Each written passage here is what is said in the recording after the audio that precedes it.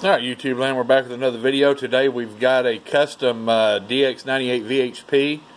Well, a little history on this radio. It came into us in a trade and ended up that it had some weak MOSFETs and actually had an intermittent short in the board there. So rather than buying a replacement board and replacing MOSFETs, which I'm not a big MOSFET fan, I actually put this radio up for sale on a couple of forums, and basically as a custom build, the buyer could choose either a 2-pill section or a 4-pill section, amp section.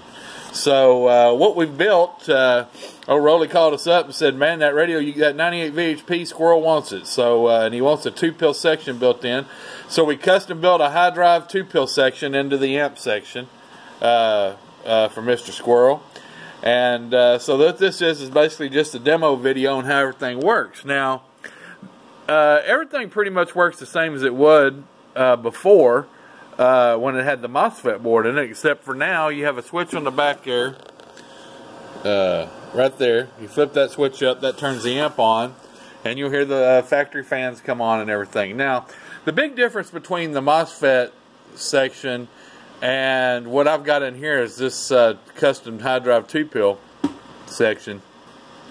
There's quite a bit of difference. One is heat. This will run 10 times cooler than the MOSFETs ever thought about running by producing about 100 more watts. So I mean it's you know, 100 more peak watts. So it's doing really good. So the only thing that was affected by this, now with the factory board in there, you can go to SWR and read your SWRs with the amp on or off. It doesn't matter. Well, in this case, with the custom board, you can't do that because that circuitry is gone. You know, so basically, when you go to SWR, now I'm gonna keep the radio, and you can't see it because I'm on my dummy load. Let me take out the PEP kit so we can see our carrier power. We're keying about 4 1/4 watts or so. So with the variable all the way up here, 4 1/4. So let's flip the amp on.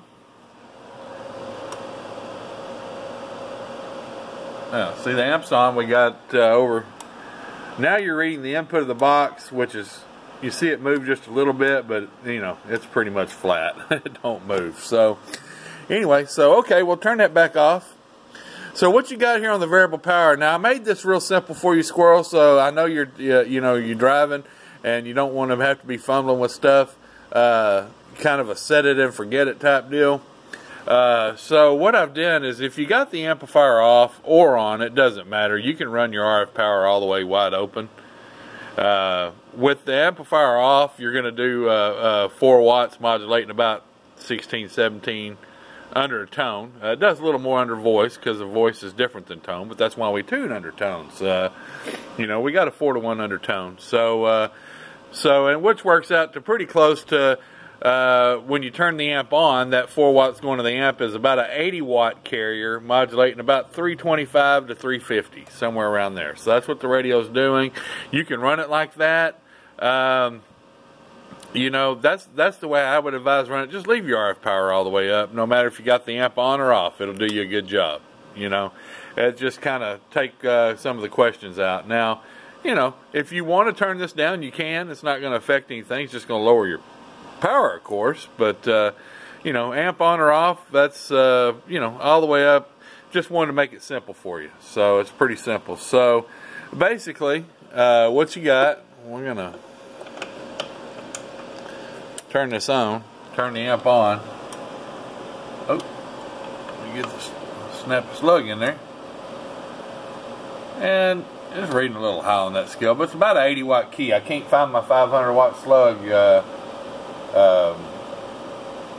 Well, I used it in a mobile yesterday, and I've got it sitting over somewhere. But anyway, 80-watt dead key. Hello.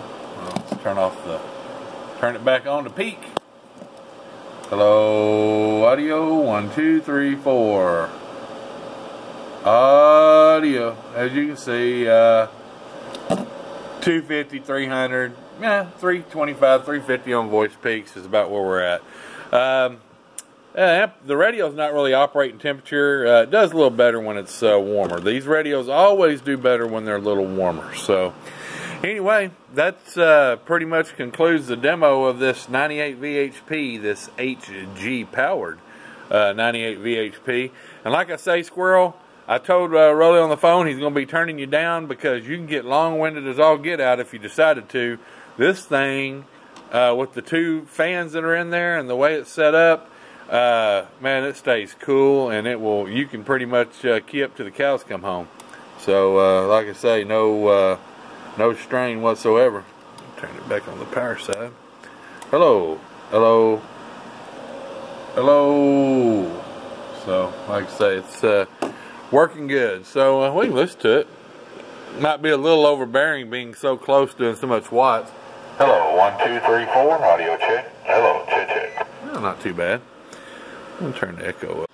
Alright, so we're back. We got a little phone call there. It kind of knocked us off. So, anyway, I don't know where I was, but, hello, check. I'm gonna turn this talkback back off. Oh, I was about to demo the talkback, and I went to... Anyway, so, like I was saying, 80 watts swinging about 325, 350, somewhere around there under voice. Hello, check 1, 2, audio 1, 2. And of course, we're feeding back a little, being so close. But, you know, like I say, it's tuned crystal clear, just like we do all radios. You know, you guys are running together. You shouldn't have any trouble, even if he's got the amp on or off, understanding him. It should sound the same a block away as it does 15, 20 miles down the road. So, anyway, Squirrel, we hope you enjoy your 98 VHP with the custom 442 build HG powered amp section. We definitely appreciate your business, guys, as always.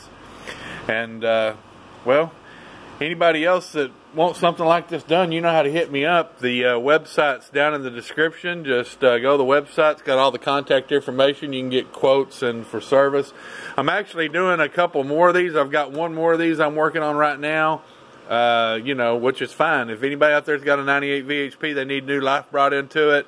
I don't do the Ranger boards conversions. I don't do those. I will build you a custom amp inside. This one is actually 100% old school. I dremeled it and everything. There's no pill strips or anything on this one, but that's how we prefer to build. So anyway, you know, from the ground up, scratch. That's the way we've been doing it for 25 plus years. So anyway, we appreciate it. Y'all stay tuned. Got some parts coming in. Got some more radios coming up, but I finally got some parts coming in. So I've got about 3 amplifiers we're going to be doing this week. Demo on a 4-pill, a 5-pill, and a 4-pill, 5-pill, and a 2x8. 2x8, and then we've got several amps coming up. So y'all be safe, be careful, and be kind. We'll catch you next time. I got to get back to the bench. Yeah, it's Sunday, and I'm a-working. Y'all have a good one. I'm going. I'll see you. Bye.